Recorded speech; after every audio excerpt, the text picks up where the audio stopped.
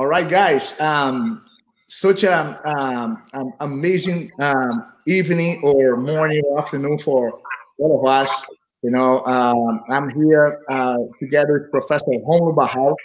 Okay, we are here to have an amazing Q&A. Just like to emphasize that Professor Romulo made a huge effort to be part of this is amazing um, Gracie Barra Champions Week.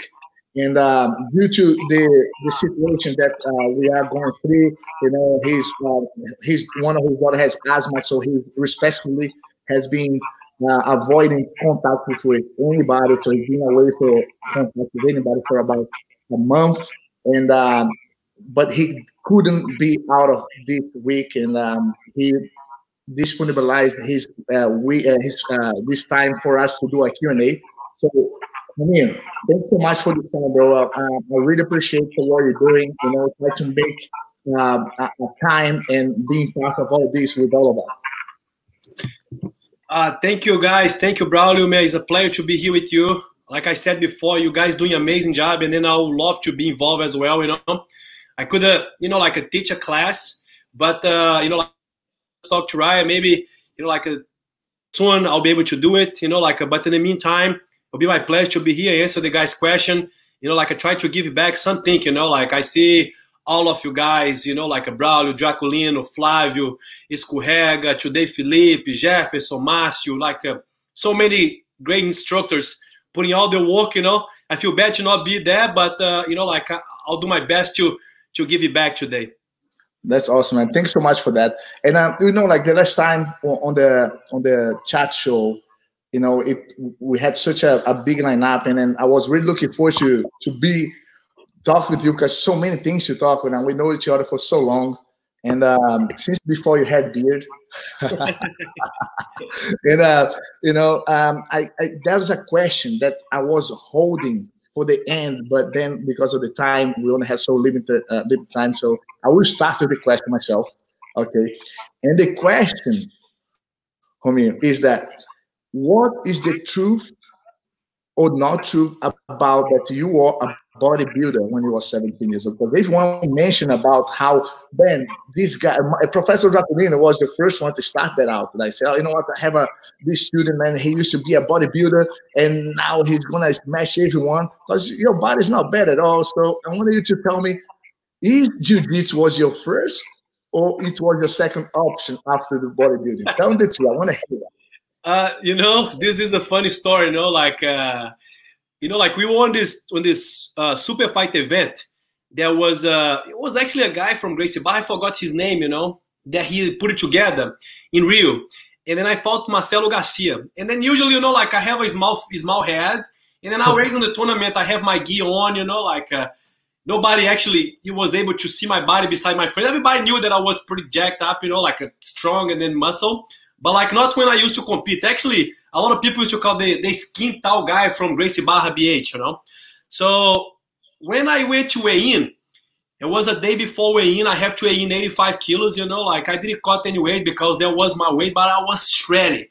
So I took my gear out, and then everybody was like, what, man? What is this guy, man? Where this guy come from? He got so much muscle. Then Draculino said, no, man. This guy got muscle since he's 15 years old. He used to be a bodybuilder. So then, man, everybody thought that I was a bodybuilder, but I was never a bodybuilder. I work at the supplement store, and then I always have a good physique. I have a good genetics. And then a lot of people actually told me that if I did want to be a bodybuilder, I could easily do it, because my body type is stuff like that. But man, I don't like to pose, stuff like that. I'm more about to choke people out. Good, but your body is pretty cool. We all like it. You make us always look, even on the quarantine, you make us feel, man, I need to work out harder, man. Because man, those abs, those biceps. The biceps is something that you're really proud of. I know. Look at this. He has he used to say that he has a mango seed inside of his mouth. Look at the difference. Put on. This is the biggest that I could ever be. Look, flipping that. Okay, Professor.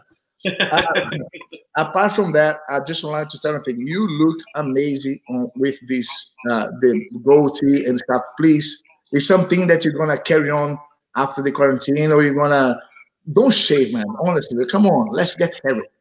Like I never thought that I would have a beard like this, but then, like since I'm home, like, and then no haircut, and then they start to grow. And then everybody's actually telling me like this, and I'm believing people. I don't know if I look bad or not, but like a lot of people's like, man, keep letting grow, because it looks good. So then now I'm on a mission, like I'm on the mission. I won't shave, and then I want to get it together here, and then I have a beard like you, Edwin, Gabriel, So I'm getting on the team. When I let my out, I was the same feeling. I said, man, first of all, my dad used to have a beard. I used to hate it when my dad has a beard.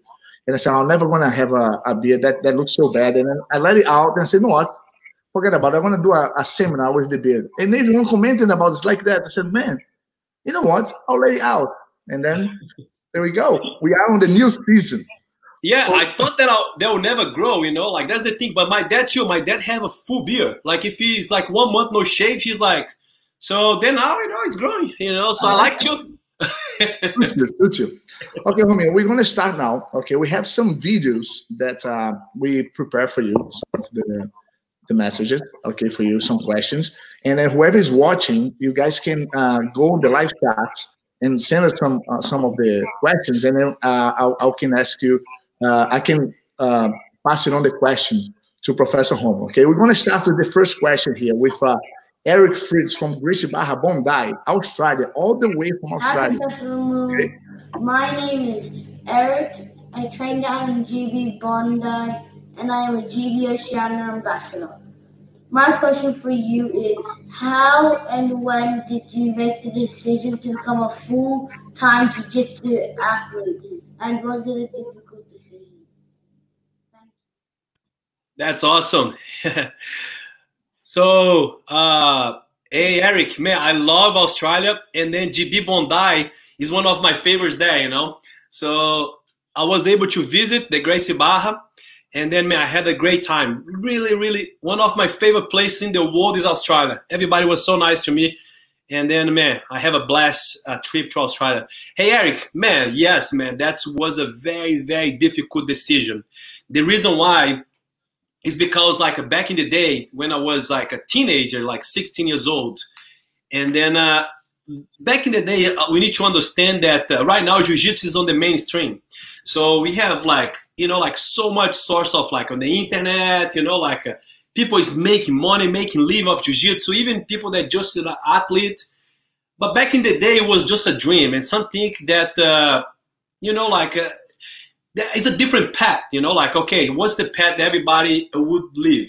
Okay, you go 16 years old, 17 years old, you finish high school, then you go to college, then you go try to be a lawyer, a doctor, or, But, like, I have a feeling deep inside me that was not my path, like, and then I felt that I have a gift, like a gift that is like being an athlete. I didn't know, like, if you'll be a soccer player, a jiu-jitsu, a fighter.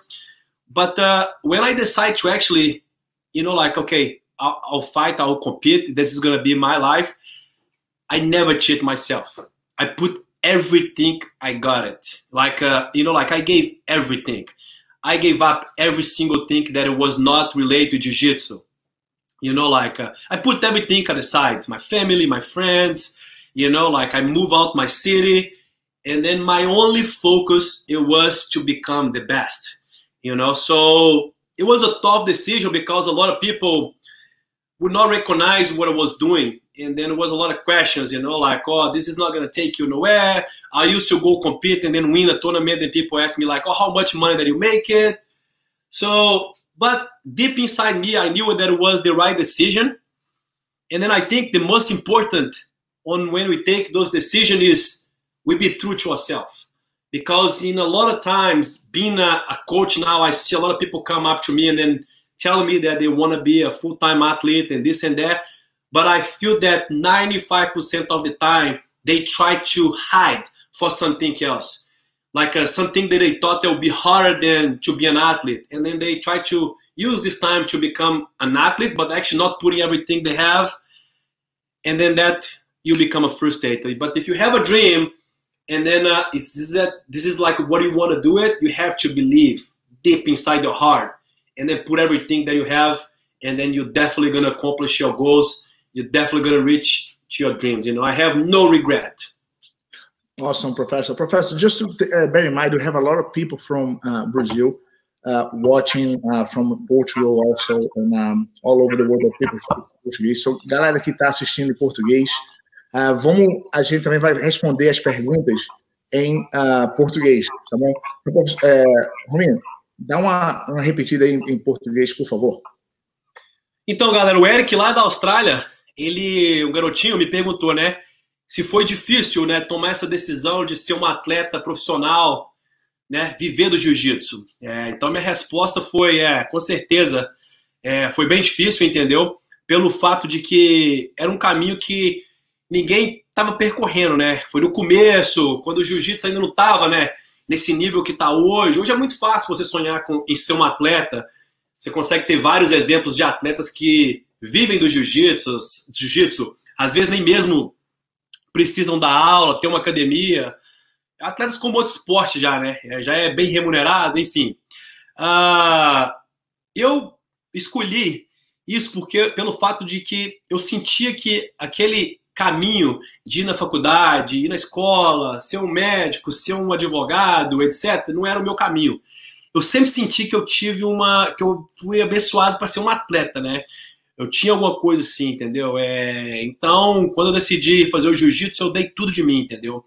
Eu deixei tudo para trás, família, amigos, e dediquei 100% ao jiu-jitsu. E eu acho que é muito importante a gente saber que o que a gente quer, que a gente dedicar, principalmente quando a gente vai fazer uma coisa que é contra todos, né? Então, acredito que eu fiz a escolha certa, provei que poderia alcançar alguma coisa com o meu sonho, mesmo quando eu comecei, estava muito distante do que a gente vive hoje, mas hoje é a prova de tudo, né?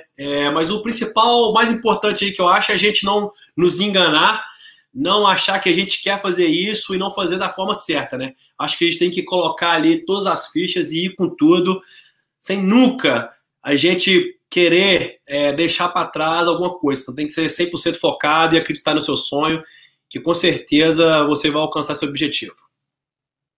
Nice one, professor. Boa. Então, porque a gente tem tantas pessoas perguntando, the reason that we have so many people asking questions, so what we're going to do, it is, if someone is asking in Portuguese, okay, we answer in Portuguese, someone asking in English, so we can have as many questions as possible. Galera, então quem perguntou em português, eu vou ficar alternando aqui. Quem perguntou em português vai ser respondido em português, e quem perguntar em inglês vai ser respondido na mesma língua, tá bom? Então, a próxima pergunta aqui, bora.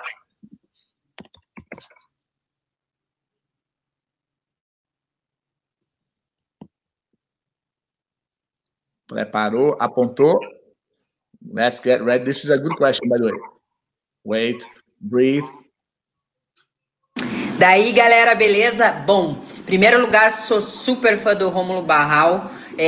Faço uma raspagem de guarda aberta, que é a minha preferida, que aprendi com ele num seminário. Eu acho ele um gênio. Escuto sempre Pimpolho falando muito dele. E queria saber, minha dúvida aí é como ele e Janaína conciliam nessa coisa do trabalho, do profissional e do pessoal. Eles têm uma família linda, eu sei que trabalham juntos. Como que é isso, Rômulo? Como que você e Janaína tocam esse barco dessa maneira positiva aí que a gente vê que dá super certo? É isso aí. Pergunta muito boa da Nica, a esposa do Pimpolho, um grande amigo meu também. Eu acho que é o seguinte, né? O segredo do meu sucesso com o relacionamento com a Janaína porque eu acredito 100% no trabalho dela. E eu confio 100% no trabalho dela.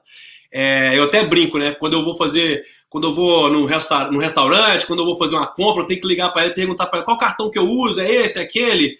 Pelo fato de que, quando a Janaína aprendeu o business da academia, eu realmente saí totalmente fora, entendeu? Eu não estou envolvido com business de academia praticamente há quase 10 anos, entendeu? Então, quem faz tudo é a Janaína, quem toma conta de todos os business da academia é a Janaína, entendeu? Do Everyday Porrada também, de tudo, não é? Então, enfim, eu acho que a confiança que você tem no seu parceiro, na sua parceira, de poder tomar conta de uma coisa e deixar na mão dela, sabendo que ela vai fazer o máximo para aquilo ali crescer, eu acho que isso aí é o meu segredo, entendeu? Muita gente às vezes me critica, pô, mas Rominho, você vai deixar tudo na mão da sua esposa, mas e se isso acontecer?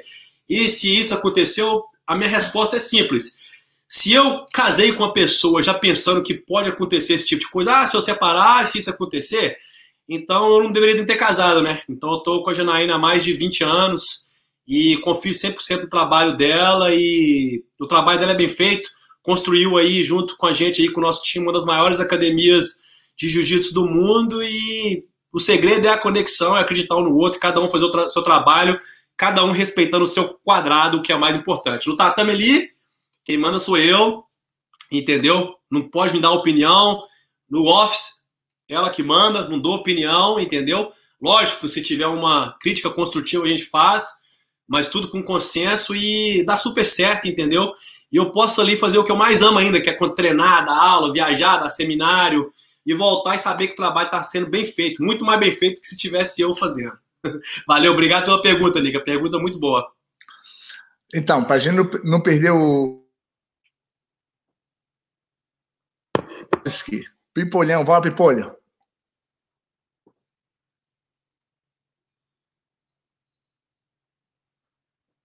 Fala, Rominho. A pergunta que eu tenho é a seguinte: você já se arrependeu algum dia de ter treinado com alguma lesão, não ter escutado o seu corpo e mesmo assim treinou? E aí, qual que é a lesão que você se arrepende? Valeu. Hello, Professor Romulo. My name is RT. I'm from Gracie Bar, Vancouver, and I would like to ask you a question. What was the time in your... Essa do Pimpolho aí, essa é uma resposta bem delicada que eu vou ter que dar aqui, mas eu vou falar o que meu coração tá mandando, né? O que meu coração mandou no momento. Pimpolho, irmão, saudade de fazer aquela força. Parabéns aí pelo trabalho aí, irado aí em Curitiba, sempre mandando muito. Sempre sou muito bem recebido aí por vocês. Então, eu não arrependi, nunca arrependi, entendeu? Eu acho que a única lesão grave, assim, que agravou, mas nem foi culpa minha, foi uma lesão que eu tive no ombro. E eu lutei aí durante um ano. Na verdade, eu lutei durante um ano com uma lesão no labrum, não sei como que chama em português mais, esqueci. E tomando aquelas, né, injeções ali de cortisona, não indico isso pra ninguém, entendeu? Mas, enfim, eu consegui ter um dos melhores anos da minha vida. Obviamente tive que fazer uma cirurgia depois, o que eu já ia ter que fazer. E também com o meu joelho. Eu fiquei lutando um ano sem um ligamento cruzado. E também conquistei tudo. Foi em 2007 que eu conquistei praticamente todos os campeonatos. Campeonato brasileiro, campeonato mundial, campeonato pan-americano, peso absoluto, campeonato mundial, peso e visto absoluto. Enfim, praticamente ganhei todas as competições. E em 2009 também, no final de 2008, eu estava voltando para as competições. E final de 2009, eu lesionei o meu joelho e também, né, falaram para me operar, eu não operei, continuei treinando, lutando. No final deu certo. Então, essas lesões, eles mostram pra gente que a gente tem um outro caminho de adaptar. Não sou médico, não indico isso para ninguém, entendeu? Mas eu acho que a gente tem que realmente escutar o nosso coração e fazer aquilo ali que tá mandando naquele momento, entendeu? Então, respondendo a pergunta do Pimpolho, eu nunca arrependi não, Pimpolho. Acho que isso aí mostra quem que a gente é, de ter o coração e correr atrás mesmo assim. A gente sempre acredita que a gente vai conseguir chegar lá e fazer acontecer. Então, nunca arrependi não. Já teve vezes que eu deu certo e teve vezes que não deu, entendeu? Mas, enfim, as que deram certo mostrou pra mim que, mesmo assim, a gente estando limitado, com a cabeça e o coração mandando você fazer, você vai alcançar aquilo ali que você está almejando. Valeu, Pipa!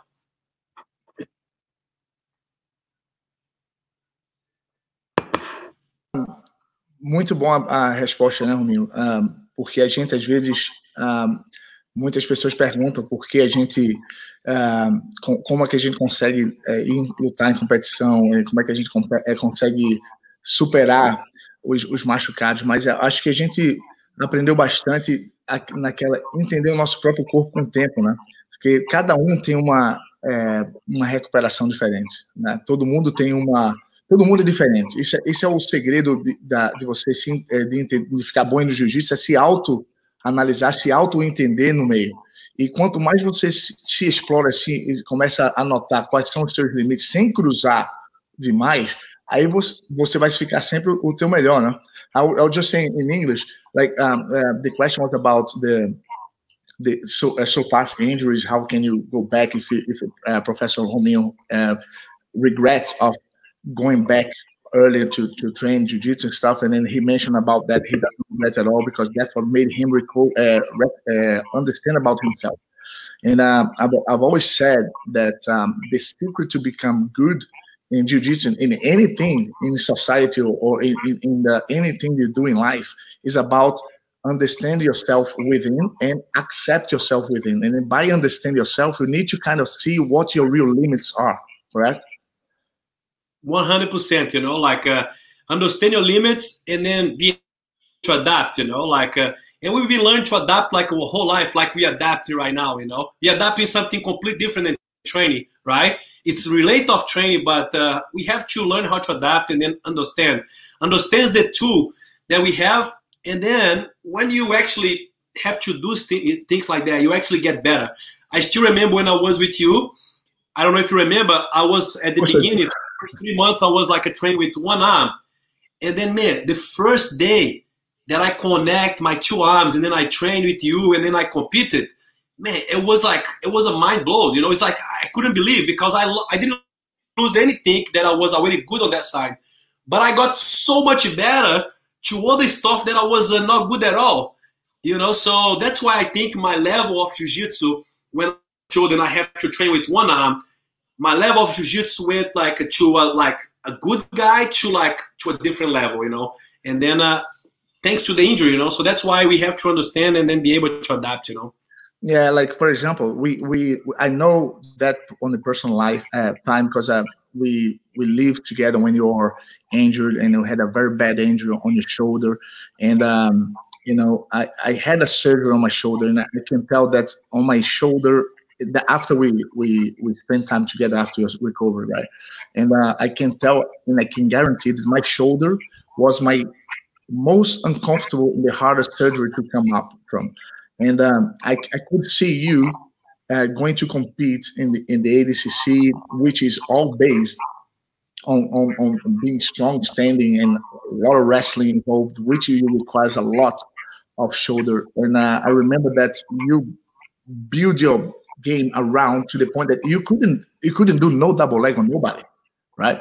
And then, but the thing is if you see your shoulder, even your right shoulder is a little bit like that, and then yeah, you can see me on the video.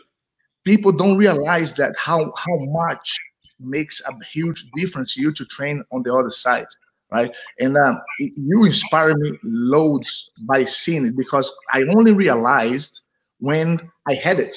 Because we can see, but you cannot really recognize until you feel yourself. And as a flipping act, now makes sense why for me always protect this side of the shoulder because, Brent, if you use, you don't. So, but you still fight in the highest level possible and be able to beat top names with it by adapting, recognize your flaws, and work around your abilities that you can put in practice, right? Yeah, definitely, man. You know, like sometimes, you know, like I find myself like yesterday I was watching some old video, like a competition, and then I was like thinking to myself, is like, man, what I would be able to do it if I have 2 arms this whole time that I have only 1.5 maybe. You know what I mean? Because you know, like the things that I have to go everywhere around, you know, like it was crazy. You know, like no double legs, no shoot single to the right. Only left, you know, like no X guard to the right, only X guard to the left, you know. So basically, I just became a left-hander. You know, it's like I was a right-hander and become a left-hander, you know. So, but you know, like the right hand of support, they never change, you know. Like it's crazy to think about it, you know. And then like Janaína always tell me, no, we need to go to the docs that we always go, and then have them talk about this, just to people know how crazy it is to compete in the highest level with this, because what they told me, it's over. You know what I mean? So when I went to the doctor, they test my nerve, no nerve movement. They told me it's over. Your career is over. You know, I was already thinking like, how can I compete with one arm? Because that won't be over for me. But I think because of like the mindset of like you know, like being a little crazy, which is crazy, is good sometimes. You know, like I just like I don't know, man. Just like believe in something that nobody believe, and then I don't think that made who I am. You know, like I wouldn't be this Romulo Barral if I didn't have this injury. You know, it's a crazy story, you know, that a lot of people don't know. But man, you know, like it doesn't bother me. It just like make me realize that you can do anything with the power of your mind. You know. Yeah, one thing that I was speaking to so many. I like to talk to a lot of people, and I like to see the experience. And one thing that I see in common with all of them is that the willpower of do it whatever it takes to achieve what they want. And then if it has to be with one arm, with one leg, whatever, as long as you have the mindset to keep driving to what your goals are, that's what's going to bring you there, right? Because if you start feeling sorry, if you start blaming others for what happened, you're never going to get to where you did get, right? It's true, you know, like you never, you know, like man, you're gonna be like sometimes going up like this, but you're gonna fall so hard all the way down. And then if you don't have this mindset of like a willpower, you never be able to get up, you know. So, you know, like I was in my prime, you know, like then I had this problem, you know what I mean? I was all the way down the hill. You remember when I talked to you on the email, you know, like he was like, man, where are you? I haven't seen you, you know, like, and then I'm like, man, I'm just here, like doing physical therapy. My show doesn't get better. He's like, and then you're like, oh, come over, man. Let's they have this guy here, like what's his name? Kevin Little. Kevin Little, you know, like the Roger, this guy's a magician. I'm like, okay, I give a shot, you know. I went, spent time there, and the guy tortured me, but then he make me better, you know. So just stop that, Romulo. We're gonna go back to that. I just want to make sure, guys, we're having so many people watching as well, as well from on the YouTube over here, guys. Bring some comments. We're gonna be taking advantage that there's so many people live to answer questions of you guys. Romulo put this time out there, so let's make the most of it. Okay, but before we carry on, Romulo, I want you to. One thing that strikes me a lot when you used to go all the way to London to do the physiotherapy, he said, Braulio, I never felt so much pain in my life. And the guy was doing the digging on the tissue, and then you almost crying. And then he goes and then he look at you. Are you okay? I want to see from your side. That was so funny. Man, I still remember, you know, like I got in Birmingham. I took the first day, you know, I took the train, you know, like to London, and then I got there. Roger picked me up, you know, like, and then took me to the guy, and then Roger just wait me, you know, like outside and sitting there, you know, like, bro, I went there, and then I was tortured on the whole time. I want to tell him to stop, you know, like, because I'm like, this guy's hurting me more. But he was so confident. He told me like I couldn't be like on this the first time. I couldn't put my hand here to shake someone's hand. And he told me, next week, you're going to shake people's hand. But I felt his energy. So then, man, he was Kimura me, put my arm here and then going and then put my arm here. I'm sweating cold. You know, like when, like, I'm not kidding, 45 minutes of torture. I got out, you know, like I could barely look at Roger's face. You know, Roger was like, just like laughing, you know. It hurts, huh? I'm like, man, this is, bro, it was like 3 days for recover for that pain. But guess what, man, whatever the guy told me, next week you're gonna lift your hand up. Okay, next week you're gonna hang on the pull-up bar. Next week you're gonna do a curl. Next week you're gonna do a pull-up. And then, man, I had already tried everything and nothing worked. And then now I know he was going so deep in his re-injury. My deep tissues to make the nerve wake up and come back. Crazy, you know, like. How did he say to you when you were almost crying? Are you okay? And then he was like, I don't know, Chechen. I don't know what he's from, Yugoslavia. No, he's from London. He's from London. He is, but he's like some crazy background, you know. And then he's like, are you okay? He barely talks, you know, like barely talks. He didn't smile, nothing. On me, like I was dying. Oh my god! Okay. I trust you. Do you trust me? Okay, carry on. Can I carry on? No. Oh my God, oh my God. Are you okay? You're world champion? Are you okay? Exactly like this, man. I was like, I hate him, but I love him. You know, I was on the train just preparing mentally to be broke. You know what I mean? Like if something like a close to torture, there was that therapy. You know, like. But you know what this means, Romulo? Also, with those kind of little lessons that we do when you go to physiotherapy, and then that's one thing that I learned of Kevin Little was the as long as you don't cross the line of the injured, pain is if you feel pain, you're alive. If you don't do no workout, if you don't do no training, and if you only sleep, when you wake up, you feel pain too. You know, like when you do a workout that's going to benefit for you, you do a lot of workout on your legs and stuff. When you do a leg day, dude, your leg hurts. It's part of the development, part from the evolution. So the thing is that's why it's important to everyone to understand their own limit and never cross, because in life it's about balance, right? It's try to find your own balance. You can never go too much, you can never go too less. My first lesson about that was when I hurt my knee. I went out to a normal doctor. I was a little tear on my knee back in Recife. I went to a normal doctor. The guy put me on the cast for a month. Man, I let go the cast, and I spent another month to recover on how to move my knee.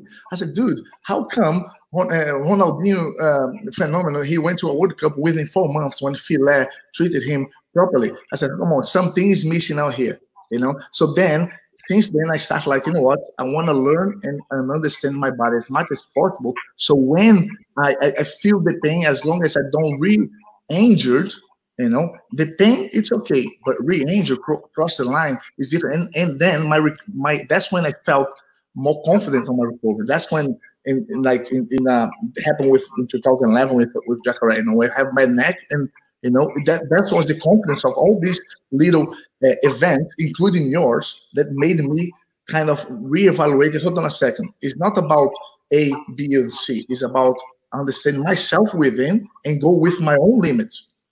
100%, man. That's you said it all. You know, like same thing happened to me not long ago. You know, 2017 when I hurt my foot. I went to the doctor. He put me on the cast. You know what I did? I cut the cast on the first day. I come home and then I cut it out. You know, like then I call my physical therapist. You know, like he told me, take this out now and start to move your foot. You know, move your foot. And then I went to my physical therapist with the crunch, and then with the boot, he told me throw away. Now we're gonna walk today. And then like this guy's crazy, man. It's been like 4 days. And then man, all of said they want to do like a surgery on me. They want to like put me on a cast. They want to like take me like 1 year of my life. And then after 3 weeks, I ran 30 minutes on the beach with him, you know, with my physical therapist, you know. So it's like you have to understand your body and then listen to your body, like you just said, you know. You know, like you might do something that take way longer than, you know, like that's, but like obviously this, it takes time, you know. It takes a long time to you do that, like you said about your neck, you know. I was going to mention that, but you already did. You came back, and then, man, you know, so, you know, like you understand your body and then you kill it. Someone's asking here a question for you, Professor. Johnny Boy, is this really live? Well, I didn't quite got the YouTube video. No, because he's asking, is this really happening live? Is this, or is just like a pre-recorded? Because I think he's trying to check it out if this is really live. Oh, hey, Tony, we live, brother. We here. Let's go. Ask us a question. There we go. Ask a question. Come on, Johnny Boy. Homie, we're going to go to another question here with Professor Inácio. He's a good friend of yours. So let's go there, Tony. E aí, Romulo, beleza? Irmão, pergunta que não quer calar. De onde você consegue tirar tanta inspiração ainda para tentar dar o teu melhor todos os dias? Eu te acompanho aqui no Instagram, irmão, e a gente vê o tanto que tu se esforça em estar sempre presente como marido, como pai de família, como empresário, dono de escola, professor. E, meu irmão, de onde é que vem tanta inspiração? Beleza? Valeu, forte abraço. O Inácio é irmão, entendeu? Isso aí é um dos motivos, né? Isso aí é essa pergunta dele já é um dos motivos que me motivam a dar o meu melhor todos os dias, entendeu? Lógico, eu sou igual todo mundo, entendeu? Eu sou de carne e osso, alguns dias a gente tá desanimado, mas eu sou uma das pessoas que gosto muito de acordar, entendeu? E fazer alguma coisa que vai me fazer uma melhor pessoa, entendeu? É igual, por exemplo, ontem, né? Ontem eu acordei desanimado, entendeu? Com vontade de treinar, vontade da aula, com essa situação que a gente vem vivendo, não quis fazer nada, entendeu? Meu dia foi péssimo. Meu dia foi muito ruim pelo fato de que eu deixei aquilo ali me abalar, entendeu? Hoje eu acordei, já voltei às minhas atividades normais, mas o que mais me motiva é isso aí, entendeu? É inspirar as pessoas, é motivar as pessoas a darem o seu melhor no seu dia a dia. Eu acho que você mostrando isso aí, você faz o mundo melhor, entendeu? Eu sou uma pessoa que cobro muito de mim, cobro muito das pessoas que estão ao meu redor, entendeu? Pelo fato de que eu acho que se você não dá o seu melhor no dia a dia, quem que você está enganando, entendeu? Então, eu acho que, irmão, se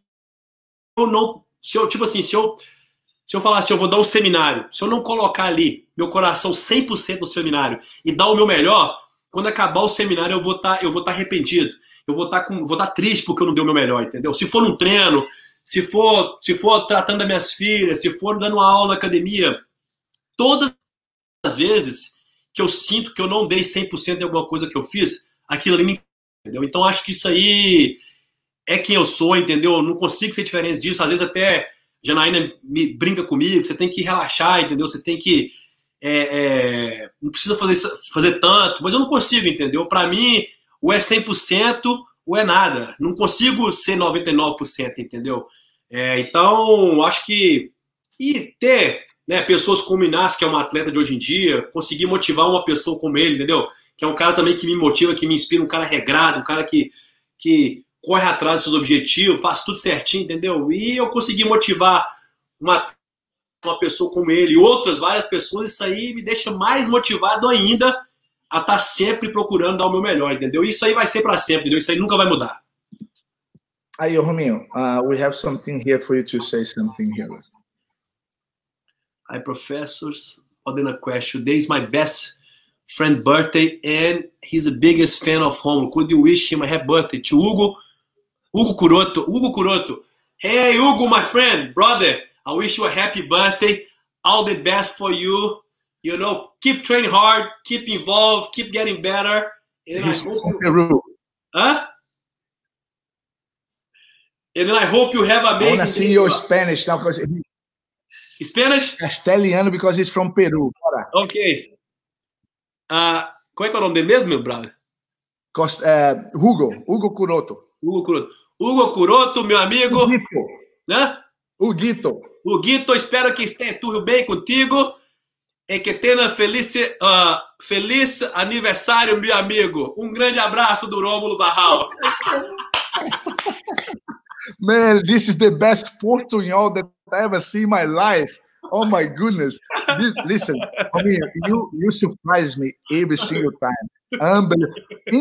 Increíble. Look, he's answering that. Like, ele falou, Romulo, aqui, ó, ele respondeu aqui, ó. Hugo, grande abraço, amigo. Ok, look. Então, agora vamos para o próximo. Let's go to the next one.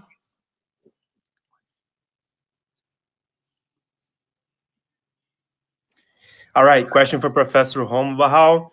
My professor too. Romulo gave me my black belt. I know a lot about his career, but I never asked him this. All competitors go through a lot of injuries. A lot of times we compete injured already. A lot of times we get hurt throughout the tournament and we keep fighting. So Professor Romulo has a lot of titles, a lot of major tournaments. I was going to ask him which tournament out of his whole career was the toughest one because of a specific injury he had at that moment, or he got injured in the tournament and he ended up winning. So I know there's a lot of tournaments that he fought that way, but I'm curious to know which one was the toughest one for him? Fala, Rominho. A pergunta que eu tenho é a seguinte. Well, Gabriel is my, you know, this guy is a special, he's a special kid, you know, one of the best, you know, I would say, you know, like, I would say, you know, like, two of best guys that I ever had a chance to train. It's Gabriel and Braulio, you know. Braulio, it's not a secret, is the #1 best technician that I ever trained. Sorry about everybody, don't get mad at me, but you guys know that I'm not biased, you know, and then it's the truth. I saved you $5 later. But anyways, definitely, man, I think all of us, you know, like I used to tell Gabriel, I still remember when Gabriel was a purple belt and he was about to give up his dreams. He was training so hard and he hurt his arm. And then he was in Brazil trying to do a physical therapy, and then me and Felipe, we pushed him to come to compete, you know, and then he was not even able to drill. And guess what, man? He came in and then he won the tournament. And then right after the tournament, because he overcome the injury and then he won with one arm, the purple belt world championship, it changed his career. And then he knows that. He knows that day it changed his career. And then I wrote this for him in a message on Instagram. I don't know where it was, but I knew that it was going to change forever. And then, yes, you know, like in 2013, I competed in Abu Dhabi, and then I tore my hamstring on the final. You know, like I went for the, you know, like for the muscle sweep or weighted sweep. I don't know what the name. And then, man, my hamstring just popped. You know, so it was a year that I was already 3 times world champion, and then I did want to win the 4th title to be on the Hall of Fame of Jiu-Jitsu, right? And then I couldn't train at all. All that I did was I got in my physical therapy, Guto, and then he's like, man, you know, like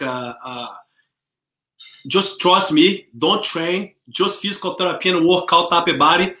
And believe on your 20 years of training that 3 months it won't like take this from you. So in 2013, I didn't train at all for the World Championship. I test myself on Wednesday before the Worlds. You know what I mean? Train with the best guys on the gym. And then on Wednesday, 3 days before the Worlds, I knew it. Again, you know, something in my heart was telling me. And then I closed out with Braulio. And then, you know, like I won. I was in the Hall of Fame. And then again, you know, like a lot of people, a lot of doctors, 5 of 6 doctors told me that I need a surgery on my hamstring. And then I listened to my heart. I listened to my physical therapist, the Guto. He's a mago. He's a what's they call this in English? I don't know how to call this in English. But anyways, he's a magician. He got me better. I went there, win the title with no training at all in 3 months, just working out, eating healthily, and then believe in myself, you know, believe that I was going to make it happen. So, yeah, that was the time. 2013 become my best year. World champion, ADCC champion. Man, that I remember like yesterday. I mean, like those 2 years for me, like 2013 and 2014 on the end of my competition career was very you know, strong feelings, and you were part of it, you know, because it was crazy how confident we both were on that middle heavy division, man. I remember like when you were training, you already had told me, like when you were training, like, man, bro, because we always talk, right? I said, how you feeling? And he goes, man, I'm feeling well. And I didn't plan to compete at this 2013. And in the last day, I decided to compete. And then we spoke about, I said, and then you already were being focused on this Hall of Fame. And then we came to the agreement. No, look, come on, we closed. This is yours. But the thing was that came to my mind at the time. The condition was you have to be in the competition. We would close anyway because that was so confident that we were. And I think one of the biggest memory that I have, you know, on my end of my career was like on the first year in 2013 we closed out, you know, and lifting you. I don't know if you lift I lift you on the first, and then the other year we closed out again, and then we inverse. So we have those two iconic pictures. On one year, 2013, we picking one up, and then the other one inverted. And that was like one of my highlights of my career. And it shows that, you know, like Gracie Barra has been so dominant on the middle heavyweight for so long, and then you being amazing part of the category. We work together, and then now Felipe Pena is there. It's been predominant, but man, good memories, man. What's your thoughts on those two moments? Because it was so incredible for me.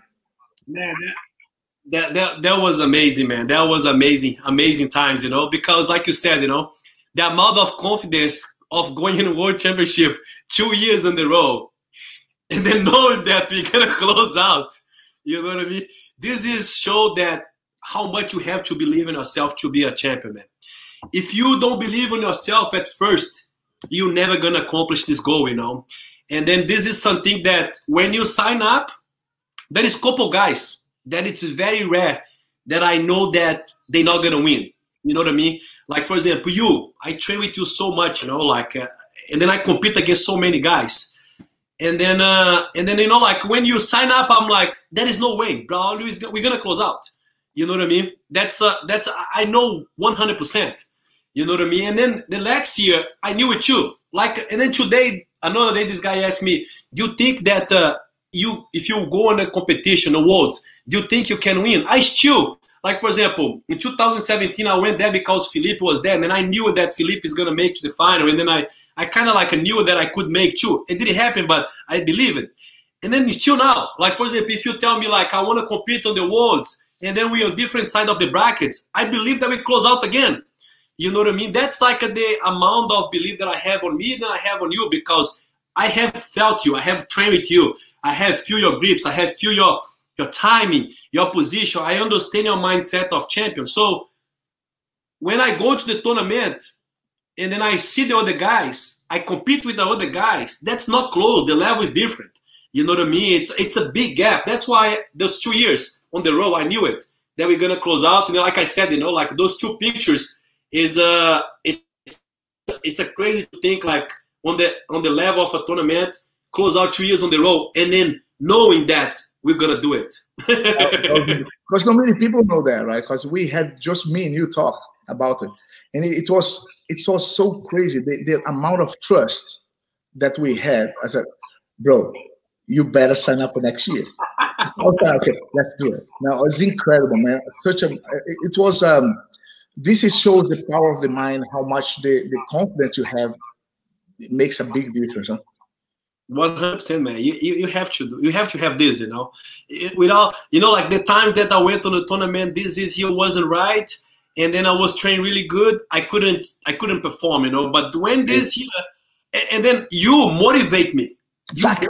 Because we felt the responsibility, because you know what I said, dude, man, I have to go there and I need to be my best, because Braulio will be there and we have to close. And this responsibility on the days that we feel, oh man, I don't feel really that I don't feel like I'm gonna train today. No. I need to go there and train, because bro, this is amazing, because that's what happens to me. For example, when I fought Jacare in 2011, I really wanted. Nobody wants more than me, and that's why I did. In 2013, when I lost to Andre Galvão, I just beat him 2013 on that tournament, right? Mm-hmm. I didn't have the same hunger as much as I did, and guess what? I lost. The same thing in 2017 that you won the ADCC, right? 13, yeah. In 2013, I remember how much you really wanted to win that one in Beijing, you know. And then, man, we were staying in the same place. We talked, we trained, and I felt how much that meant to you, and how much you wanted. And guess what happened? Yeah, no, man. I was with you both of this time, you know, and then I kind of like, you know, like you and Felipe. You and Felipe is the guys that I'm like, those guys, they can be like, without being on the best shape, then they can still win. For me win, I have to be on the best shape, you know. Like it has to be. It's true, you know. Like for me, be confidence, you know, like, but you, Philippe, I don't know, you know, you guys are, I don't know, you know, you guys have something different, you know, but, you know, like, you know what I mean? Like, we're modeling. with you, when you win the awards, I felt the energy, you know. When you were in Beijing, you know, like, I felt you worrying about, you know, like, I felt like you worrying about, like, I need to train more, you know, like, and then you can see, I'm like, no, bro, I want to rest, you know. Remember that. I was ready, you know, like, I was, you know, like, and then you, like, you were still questioning, am I ready? Let me test with Otávio, let me test with Romulo, let me test with Orlando, you know, like, and then I'm like, no, man, it's over, you know, like, now it's time to go there and perform. But, you know, like, man, if you don't go through this, you know what I mean? Like, we never grow, you know what I mean? And then, like you said, you have the feeling of, like, I wanted this more than anything, and then you accomplish. I wanted this, but it's not more than anything, you know what I mean? Man, in 2000, when you win double gold on ADCC, I knew it. You're going to do it. I knew it. I told you this many times. I was there with you, every fight, me, you, Roger, Victor. Man, I knew it. I felt the energy. I'm like, man, this guy, energy is different today. You know what I mean? It's something that, you know what I mean? Like, and then you kept getting better fight by fight. You keep getting better, you know, like, I'm like, there's no way. Double gold is today, you know? So it's times that we make things happen, and then, you know, like, and then kind of like you, maybe you don't see it, but some people that it's with you, they see it, you know? They like, man, this guy is on a mission today, you know? So it's amazing, you know, like, to be part of those things. That's awesome. Homie, we have one more question here, like, with another world champion that's been teaching this week. An amazing friend and Professor Carlos Lemos Escorrega. Professor, what's your training regime like, and what's your best memory of Professor Draculino, and what's your best memory of Master Carlos Gracie? There's 3 questions, Escorrega. He sent another one. He goes, ain't you finalized? He goes, where do you see the BJJ community post-corona crisis? I'll go back to the very first one. Let me get the first one. Escorrega, man, I love this guy, man. This guy energy is such an amazing energy. You know, like, I met Professor Escorrega, like, lately, but, man, we connect so much, and we become, like, a great friend. You know, I love to hang out with him, you know, like, he's always forward, you know, like, always make things happen, you know. Professor, my train regimen depends when, you know. Right now or back in the day, you know, when I was a full-time competitor, when I was a full-time competitor, I think that's something that a lot of people would like to know, you know, like, I still believe that I still have, like, something that a lot of full-time competitors still do it, you know, like, doing right now. But, like, when I was young, man, I have a crazy regime, you know, like, this is, you know, like, honestly, what I used to do it back in Brazil. I used to go Monday, Wednesday, Friday. I helped Draculino on the 8 a.m. class, okay? And then I trained because I was already there. 9 o'clock, we have MMA training. I train MMA until 10:30. 10:30, I begin to do strength conditioning. Then I did strength conditioning. Then at noon, I trained jiu-jitsu. Then after that, I would work 2 o'clock until 7 o'clock. No, actually that time I was already no work no more. Forget about that. Then I'll take some rest. Sometimes I would go to Chico, Philippe's house, rest there. Sometimes I stay on the gym I stayed there on the mall because the gym was on the mall. Then 5 o'clock, I would train again. And then 5 o'clock to 6:30. 6:30, we have a break. 6:30 to 7:30, I'll do cardio, run or bike. Then I'll train again at the 7 o'clock. This was my routine, you know, like, and then a lot of people thought that I was crazy, you know, like, and then, you know, like, a lot of people told me that I was doing too much. Sometimes Draculino would kick me out on the gym. And then, but man, that's what brought me what I am today, the hard work. Now, what's your best memory with Professor Draculino? Man, I have so much good memories with Draculino, but I think the lessons that I learned with Draculino, you know, the life lessons, and then, you know, like how to conduct myself in the best way, how to be real. how to be real with my training partner, how to be real with myself, you know. But let me think about best memories with Draculino. Let me see. Man, so many good memories. But I have a funny one, you know. PG-13. Huh? The one that you can share, PG-13. PG-13, of course. Man, this memory, it's a funny one, you know, actually. And then I'll never forget this, you know. They have this black belt from Draculino, you know, like I used to teach the kids class. He's a monster, man. His name is Maurão. And then, man, he's so tough on top, you know, like very hard to sweep, you know, like a double under guard pass. And then, man, I was a purple belt. He was with a black belt. And then one day, finally, I swept him. And then I was on his back. So I was on his back, and then I was about to choke him with my hand on the collar. Then Mauro just stood up, and he started to walk with me off the mats. And then I said, you know what? Not today. Today I'm going to tap you. Then I kept choking him. So Draculino just started to scream, stop, stop, stop, stop. And then I'm like, no, I'm not stopping. I'm going to choke this guy. Man, Draculino just jumped off me. You purple belt, and scream at me and then threw me off. Get out of here. You purple belt, you nobody, you know, like get out, you know, you listen to me, you come back here and respect me. And then I think this is like one of the memories that I have for Draculino, you know, like that is a funny one. But, you know, like I will never forgot that day, you know. So, but then I couldn't tap Mauro, and then I don't think I ever did. And then with Master Carlinhos, this one, can I share this one here? I think I can. Man, the best memory of Master Carlinhos is the day that he came to my first school. He came in with, and then that's why I love Master Carlos Grace, because he's real. And then he holds nothing back. He came into my school, and then, man, you know, like, I was like, getting the process to make my school, you know, like, looks like the Gracie Barra school, you know, and then I just had open, and then I have like Team Romulo Barral, Romulo sticker, and then, you know, like it doesn't even look like a Gracie Barra school. Carlinhos walk in my school 9 o'clock at night on a Tuesday night, and then he goes like, he looks around, and then he looks around, and then, man, he just cussed me out, you know. He's like, man, what is this here? This is, you know, this is not a Gracie Barra school. We should put the Romulo Barral name here.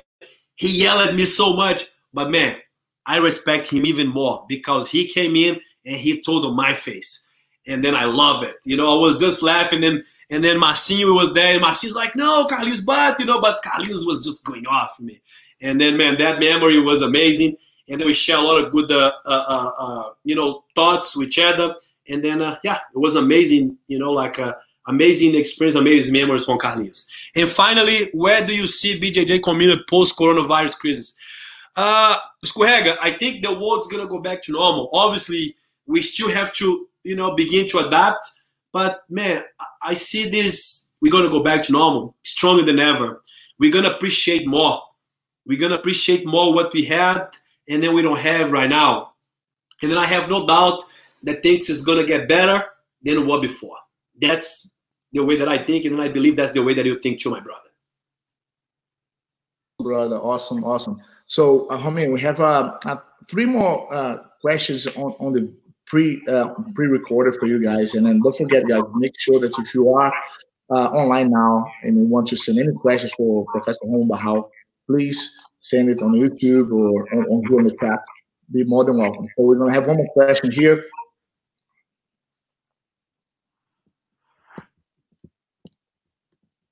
Professor, obviously it's Kendall. So cool to see you online, but weird to not see you in person. Half we can stay connected.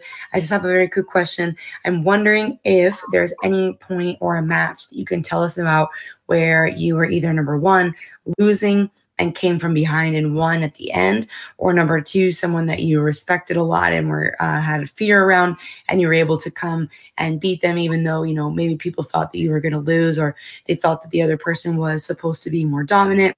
But just an example of like a big win for you, maybe like a comeback win if you're losing in the beginning of the match, something like that can be really inspiring to us. So I'm excited to hear about it. and I look forward to seeing you soon as well once all this is over.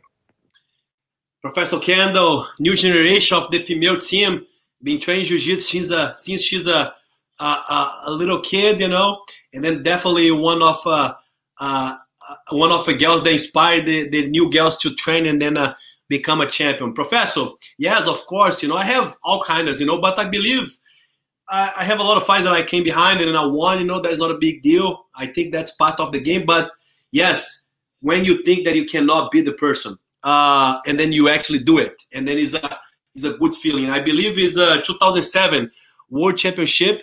You know, like a lot of people didn't know who I was back then. And then 1 year before, I lost to Shanji Ribeiro in the quarterfinals on the Worlds. My first was a black belt, and then he ended up beat Roger, and then win the Worlds. And then he was the current double gold champion, weight and absolute, I believe, in 2007. So I went to the semi-final against him. And then in my mind, it was like, oh my God, man, I went so far. And then I don't think this is good enough for me. I want to go further. But now I have the current absolute champion.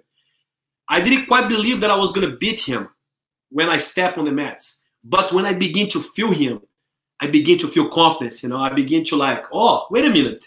I feel better than this guy here. I feel stronger. My grips are stronger. He couldn't break my grips. He was lost on my guard. And then, you know, like for something that I was like not confident at all before the match started. But when I start to feel him, everything completely changed. And then I won, and I beat the current absolute champion. And then I went to the final against a teammate, Roger Grace. And then it was a great feeling.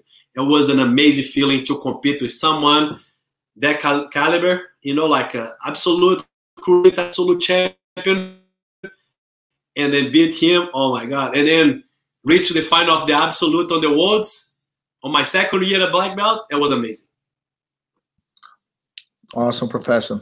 And we have a very good question here from the Gracie Barra headquarters in California. There we go. So if you had to define your influence on Jiu-Jitsu, Gracie Barra, and your personal accomplishment into one word, what would it be? Ooh. Only one word, not two, not 1.5. If you have to, okay, put a question again there. Put a question again there. I need to think. It's a quiz. It's a quiz. Gracie Barra and your personal accomplishment, what it would be? Since it's only one word, I'll put just like in one word, work. If I could put in two, I put hard work. But it's one, work. Good question, Professor. Not bad at all. I like this a lot. So I'm gonna go up now for one more video question.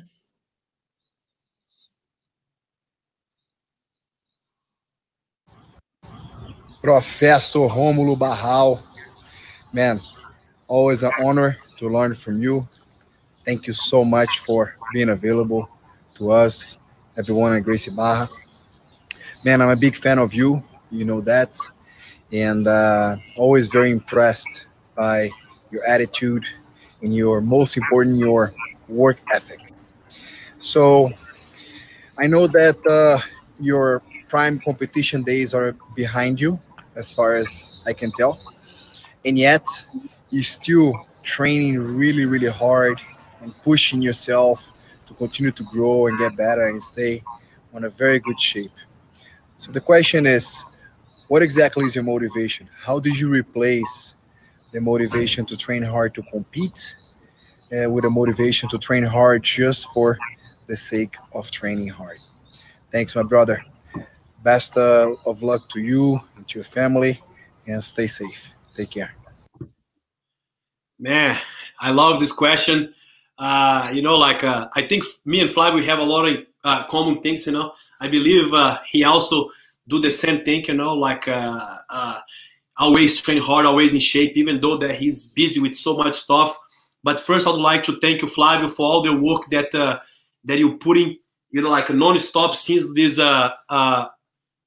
Corona crisis began. You know, like you've been unstoppable. You've been showing us like your work ethic. Also, you know, like off the mat as always you did is inspiring. And then I'm a big fan of you, like way before, you know. We almost the same age, but you way before me doing jiu-jitsu. You know, I still remember you competing Brazilian nationals teams in BH, and then I was just watching. It's like everybody's like, "This is Flávio Cachorrinho," and then I was amazed by your technique, and then your, you know, like you mean, you know, like you pushing forward.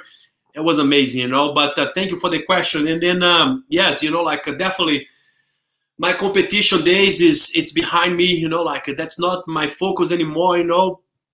But man, I just love to work hard. You know what I mean? I love to go on the mats and then leave it out.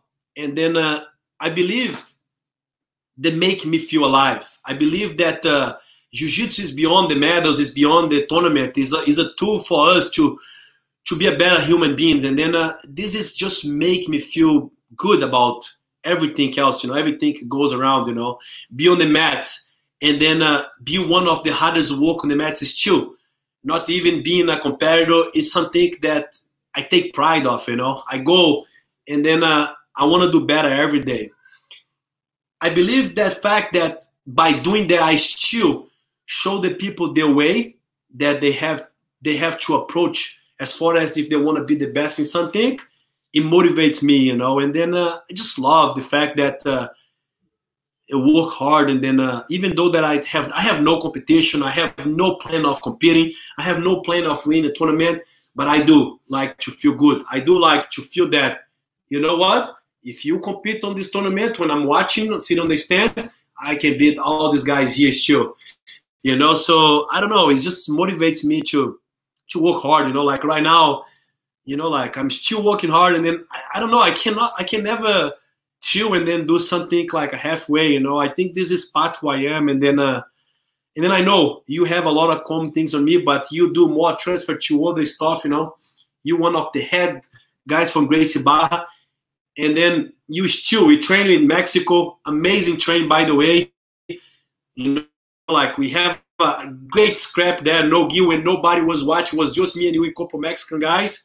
And then man, you is still in a good shape, and then definitely you motivate me to be better, not only in jiu-jitsu but other things, you know.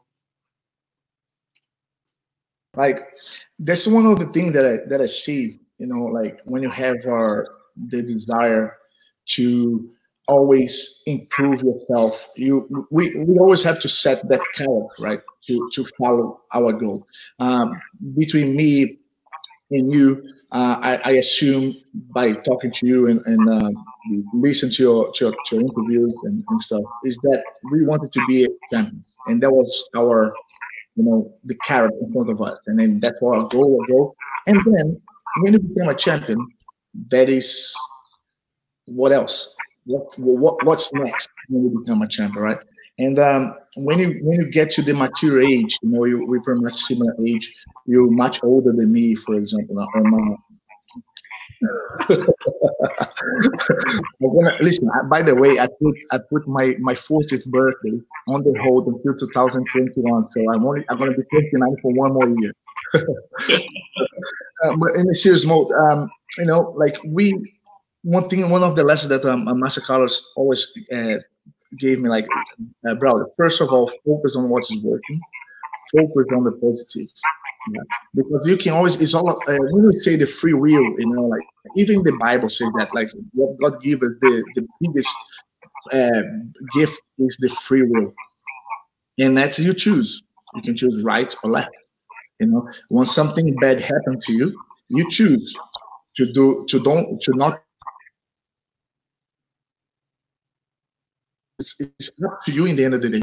And when it comes down to this mindset, every choices that we made brought us to where we are today. And on this moment of reflection, you know, everyone is in the same boat. Everyone is like on the same situation, and that's up to you to choose. What do? Do I feel sorry about myself? Do I blame Trump? Do I blame the Chinese government, or you just take what it is and then try to focus on the positive? And the other big lesson that I took from him was, Braulio, you need to focus on things that's going to get better with time. You know, we achieved such amount of success on the sport let's appreciate that. Now it's time to give back and use the moment now. What's going to get better time is people appreciate what you're giving back, is you become a better version of yourself.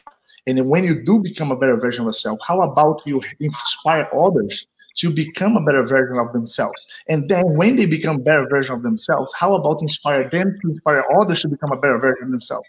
And this is a mountain that will never have an end. And this is what we can channel ourselves to become a positive impact on everywhere we go. And that's what you also do right now. Look how many people you are inspiring. Look how many people is going on your wings. And that's exactly, and when you carry on the mountain further, they will follow your steps. And then what you're doing, man, inspiring others, it is really incredible. Thank you, bro. No, I agree with you. Like you said, I see you a couple days ago, I interviewed a few talking about this. You win tournament. That's why tournament is been not my priority in a long time, because how many times you win is gonna satisfy you. What is satisfy me? It's like you said, it's keep climb the mountain, even though that is an endless climb, but I keep bring people behind me to actually keep climb too. I feel if I stop, I'm gonna let people down, So then I keep pushing through, I keep pushing through until I can. I'll push, and then I'll keep motivating people to do the best, only the best.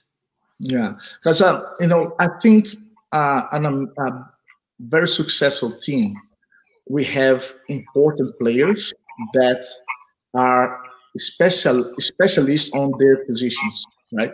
You cannot play if you take like a soccer or football, whatever. You cannot have one player playing every single position at the same time. We need to trust each other, and you need to get the best of each other to play in the right position, right?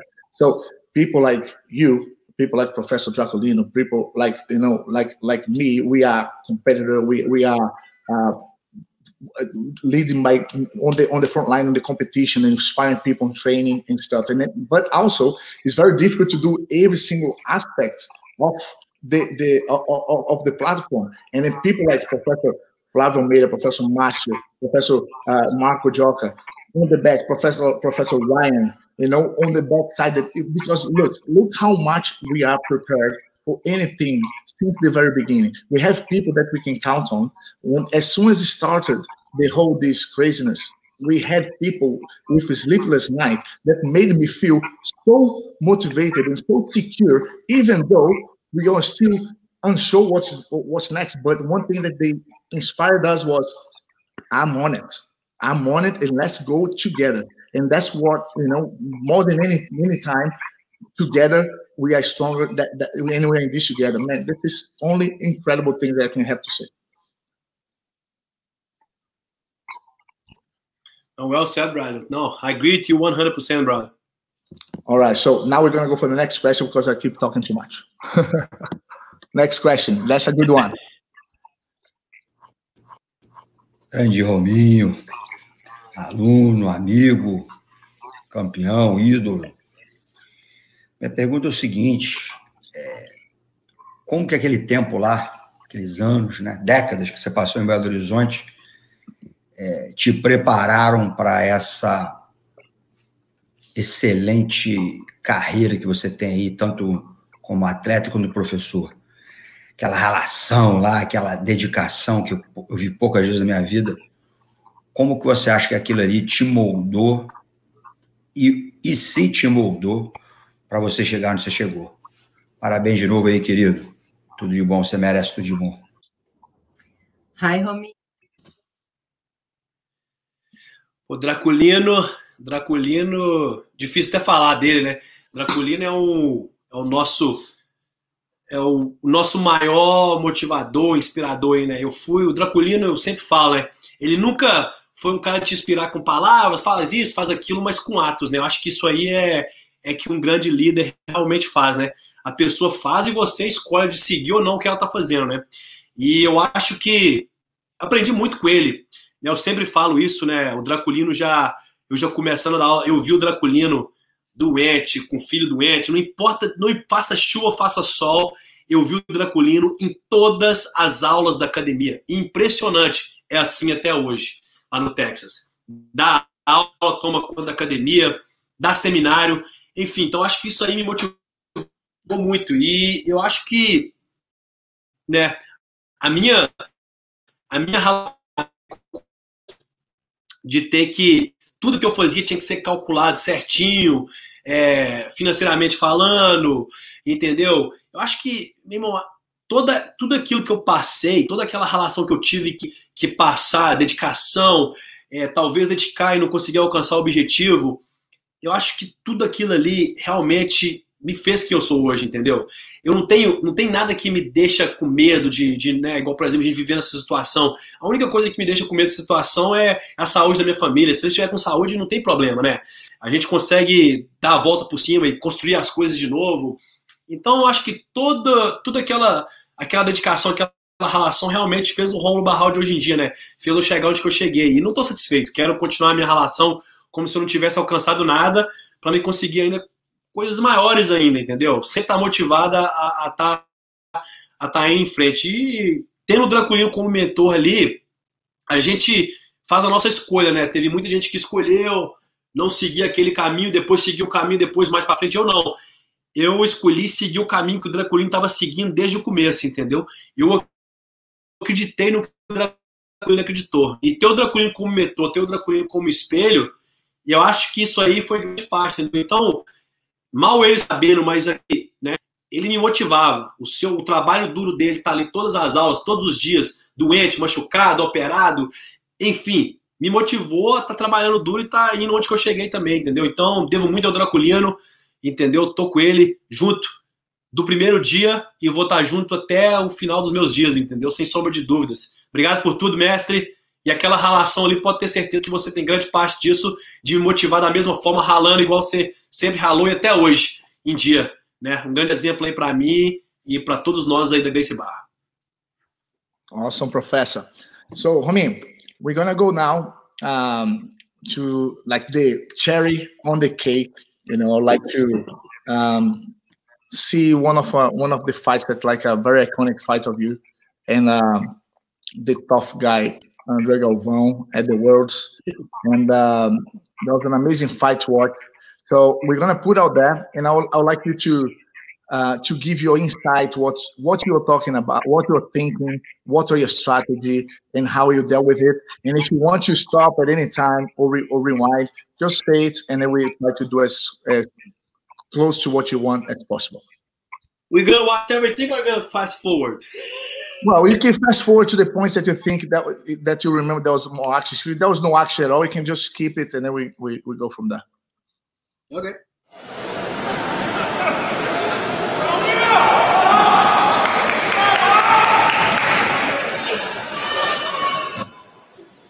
Yeah, it's always tough fight with André Galvão. I think he's a rival for like a lot of us, me, Braulio, Felipe. You know, I fought him a couple of times and then feel very confident on my guard against him, you know. I never felt that a threat on him on top, you know. I feel that he was always frustrated on my guard, so that's why I pull guard right away.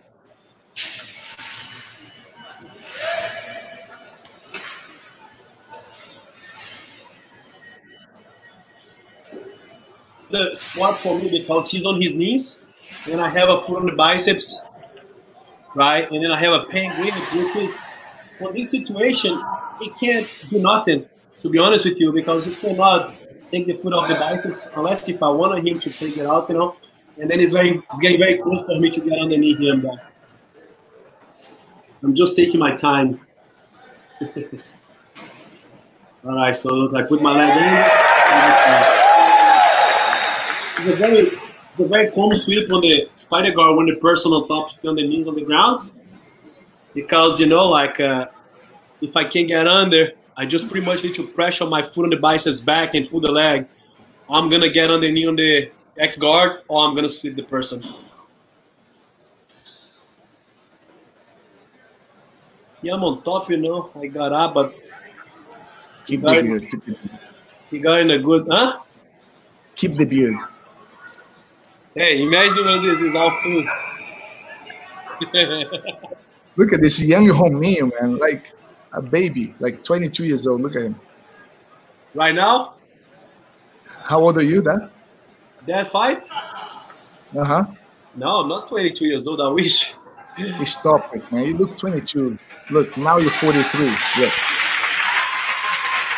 I kind of accept this slip, to be honest with you, because I want to be on bottom. So going back to the fight there, so you kind of you pulled back, didn't you? You just allowed that happen. Yeah, I kind of like accept, because I felt when I felt him on top, I was like, I felt that I could, but it was a risk move. I shouldn't have done that, but looking right now, but on the moment, I felt that like, okay, I want to play bottom position. So here I'm like on my signature guard, right? I learned this guard with my first professor, Draculini student, Chit, from the biceps, hand on the collar. You control the person posture. I try triangle there. It's one of my main moves. Escape. And then he's trying to do something with me that's very, very hard to do it. I'm very comfortable on the double unders, like it's very unlikely the person is going to pass my guard on that position. So here I am again, trying to get under, but now he's doing a better job. I'm looking for a triangle again because I felt that I couldn't get it, to be honest. Remember now, it's going to my mind. On that moment, I felt that he was already very conscious on his moves because every time that he tried to do some guard pass, I was able to get in something, And then he's trying to get the double unders. And then again, like on the double unders, I'm very confident that, it's very hard to pass my guard. Especially I have the fronted biceps, spend a lot of energy there, lift my hips off the mat with the fronted biceps, There's no leverage to get the hand on my collar, the cross grip and pass my guard.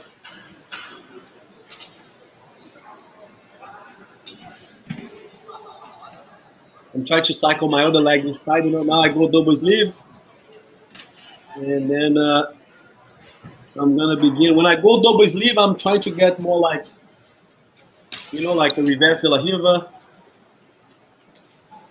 Now I'm going to go to reverse de la Riva hook with the full biceps, caramba. That's again, like I didn't quite want to get up on top, Man, training with you, so you are the hardest person I ever encountered to be able to do it on the hook pass. Your legs, man, is like that thick. You can even lift. You look even stressed, like on that. And then I like when the person do that because I know the person spend a lot of energy, like I'll lift my leg. So I like it. Time. But you smashed my guard a couple of times, actually, many times. Not under. Under, almost my shoulder went. No, under won't happen. You'll probably tap if you try to go under. I felt it. I don't think I ever passed your guard. You have. A few times. Stop being humble. Stop being humble. I didn't. I don't think I did. Well, I just play on top, that's why. you one of the only guys that I haven't passed the guard because... And I'll never want to train with you again. It's not many of them, Especially on your little corner on your academy, you said that you cannot lose on that one. That's one of my favorite part of this fight, That's beautiful. That's beautiful. Very well done. Tony, can you go back just a couple of seconds when he got there on the hook? Is it possible to go back just slightly a little bit? Because when you got there on the hook, it's the impossible to stop.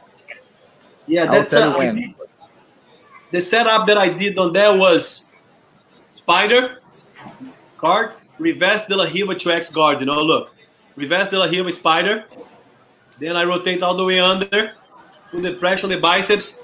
Then I did once you on the hook, he actually was really smart to give the sweep straight there because otherwise you would already sweep in a better position than he could. Yep. So this is Very good combination. I use a lot, you know. So that's now not money action, you know. Like when I play, I don't quite remember this. He come up and then, you know, like look at this. The referee gave him advantage on this. He come up on a, I don't know if this time, but he come up. Now he's on the total position, right? So this is a way to not count any more points. Even if he take me down. No point at all. So look, then I put him down. Then the referee gave him advantage for that. What? Look. There was nothing there. They gave him advantage. There was nothing. If there was an advantage for you. It should be for me. If there is an advantage, he came up on a single leg and he's done a total position for like 10 seconds. That's away no more guard.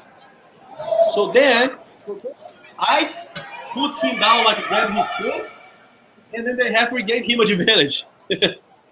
You should be getting this. I know. I should get 2 points. And then knee slice is one of your favorite passes, right? Yeah, but he's good on the defense on the knee cut position. Because he turtles. You like to put the head under the other side, right? Yeah, that head. I remember that head. Oh my God. You did a good job, man. What's the score now, Romulo, so far? I think it's 4-2. 4-2 for me. But I think he's going to score now. The fight was a draw, you know? Don't spoil. Yeah. I have a special guest. Hey.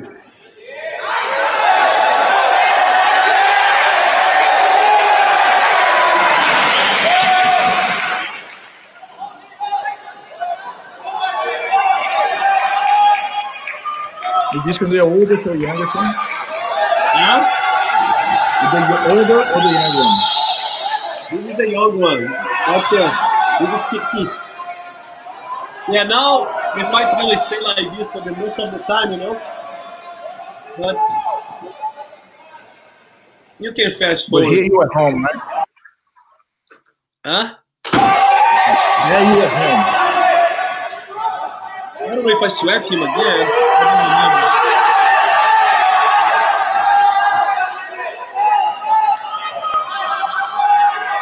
He begin to move more now, but not quite actually trying much, you know. But your smart guard is tough, man. Like, even one from Japanese, I'm so strong on the spider, like you, Felipe, Gabriel Arger, Luquinhas. You guys are incredible.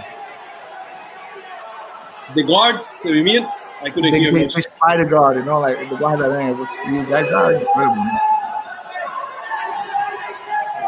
Oh man, I'm trying to do something that I learned with you there, but the triangle, the hair, the belt. I can see. I learned that one with you. I did a couple of victims on that. He has no neck, man. What's that? He has no neck. He has no neck.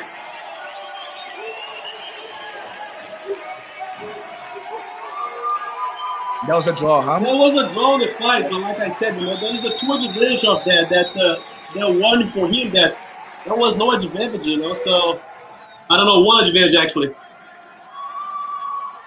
Hey. There was the 3 referees. Nobody gave to him, you know.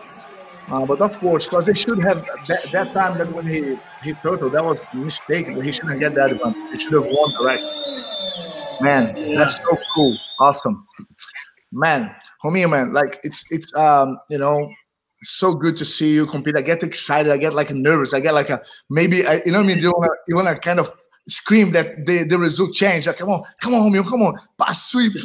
Crazy. Romulo, look, I want to show you one more. Get one more question here of the comments that are from Iceman BJJ. Okay, and he asked to, what's the greatest piece of advice that you could share with the next generation of Gracie Barra, to all the young boys and girls out there wanting to leave a legacy of their own?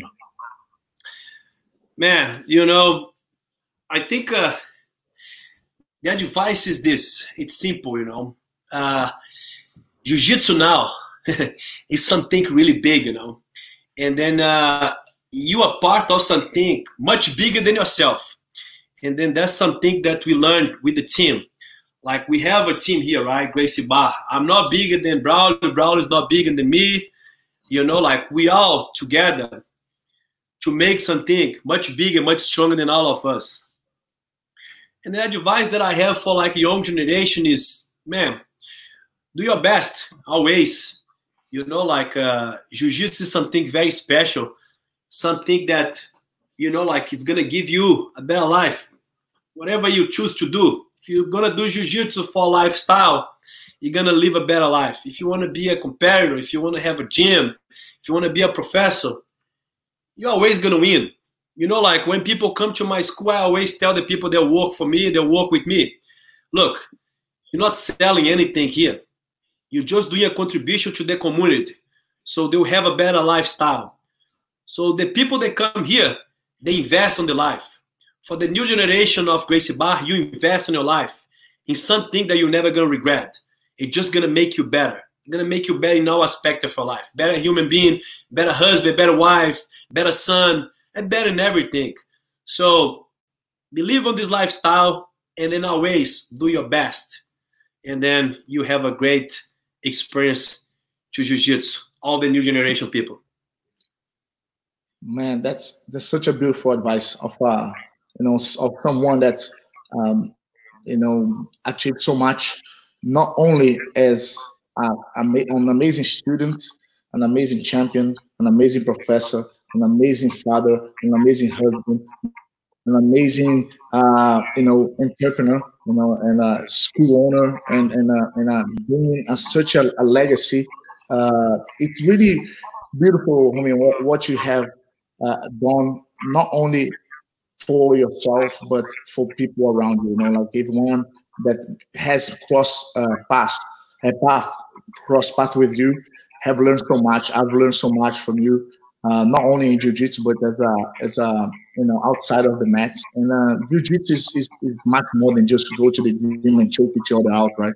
That's so much lessons that we get from this journey. And I like to always say that I can't explain situations in life that I've been through, that I am going through jiu-jitsu. Like jiu-jitsu is a perfect metaphor for life, and especially on those moments that we're going through.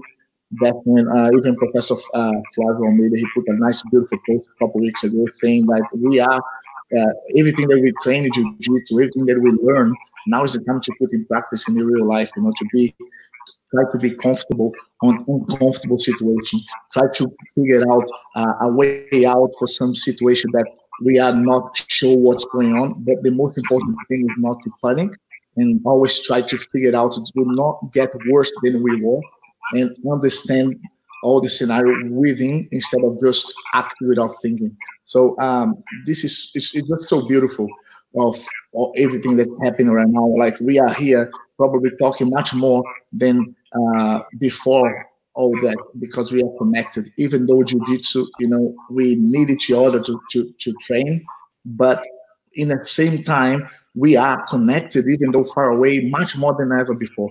And this shows the strength what we are part of, and makes me proud, makes me motivated, and makes me secure that I am doing the right steps. And man, being with you here, listen to the stories, that is so inspiring, man. It motivates me even more for so much what's about to come. Makes me stronger, And I know you personally. Most people here that are watching doesn't know you as much as person, and I can assure how, even knowing you, how motivated you make me with all the stories of your personal life. Thank you, Braulio. Always a pleasure, my brother. Thanks for the kind of words. It's likewise. You know what I mean? I think we have pretty similar stories, and then we have been through a lot, and then man, that is always keep us strong, and then motivate people.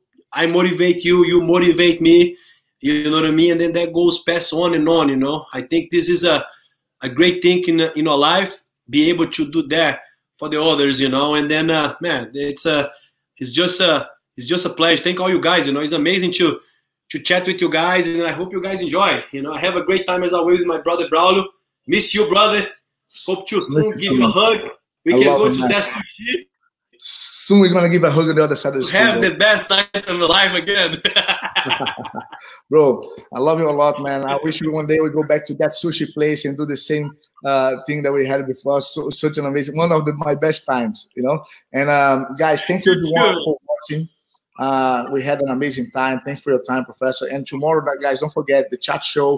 We're gonna have to close out an amazing week with Professor Draculino, who's gonna be there, you know, with us, have an interview, and also George St. Pierre is gonna be part of the chat show tomorrow with some funny videos. Hey, homie, don't forget to do the 3 clap challenge, huh? The what? The 3 push-up. You don't know. I'm gonna tag you again. Don't run out of it. Don't say that you didn't see. You know, I swear I didn't see. Challenge. I'll show you personally, guys. I challenge Romulo, Gabriel Arges, Otávio Souza. No, Otávio Souza doesn't need to do because I know he can do it. You know? Hey, watch out! Be careful! Be careful for the challenge that you give to me, because my last challenge was to exercise for 2 hours non-stop. Okay? I saw that, but I don't have the bike, so I can't do it. But guys, don't forget tomorrow the chat show. Professor Draculino will finish with an amazing lineup of the week of the World Champions of the Gracie Barra. You know, George St. Pierre, and also in the end, Gabriel Arge is going to be teaching on the last class of Saturday. So, guys, thank you for watching. Really appreciate. And Romulo, love you, bro. Have a be safe. See you next time.